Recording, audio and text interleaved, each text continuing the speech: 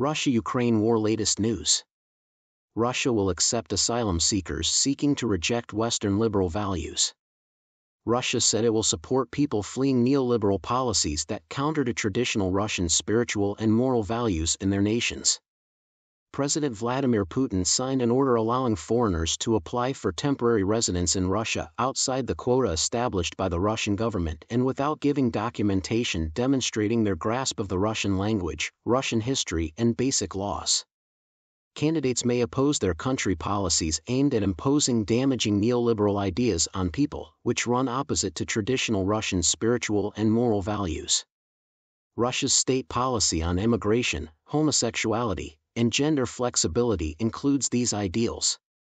Putin told the Financial Times in 2019 that German Chancellor Angela Merkel had made a fatal error by liberalizing Middle Eastern immigration. Liberalism assumes nothing needs to come. In order to safeguard their rights, migrants can kill, loot, and rape without consequence. What rights? Putin remarked in the interview that every crime deserves punishment. He added that Russia is not homophobic but that Western acceptance of homosexuality and gender flexibility looked excessive.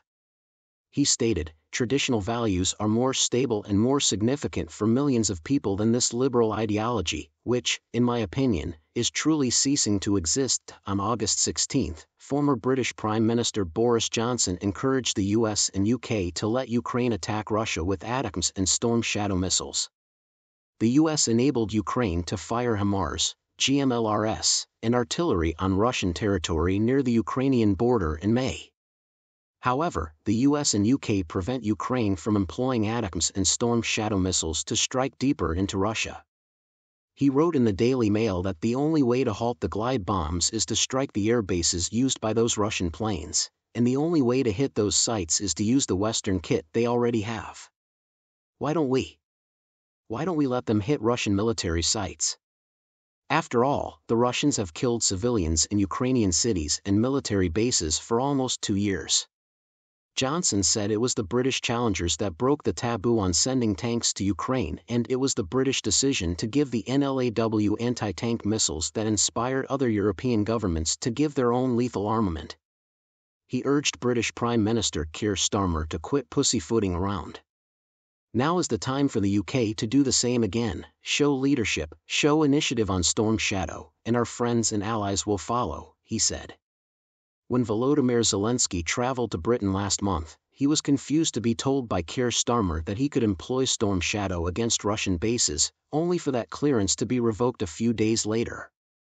The Telegraph reported on August 13 that an unnamed British government source told the UK government that Ukraine could not employ Storm Shadow long-range missiles in its foray into Kursk Oblast. Sources told The Times on August 16 that the UK government had sought the US over a month ago for authorization for Ukraine to use British Storm Shadow missiles within Russia but has not received a good response. Johnson also hailed Ukraine's Kursk Oblast incursion. Over 2 years ago, Russian tyrant Vladimir Putin launched his terrible and illegitimate assault, believing the Ukrainians would fold like napkins, he stated. He believed his armored columns might overthrow Kiev in days. In his darkest dreams, he never imagined Ukrainian tanks crossing into Russia or capturing more area in a week, more than 1,000 square kilometers, than the Russians in a year. Johnson stated that from the beginning we have constantly underestimated the Ukrainians. We have misjudged their courage, their determination to undertake what many thought impossible, he remarked. We've chronically overestimated Ukrainians' rage at the Russian invader and their desire to oust Putin's forces from every inch of Ukraine.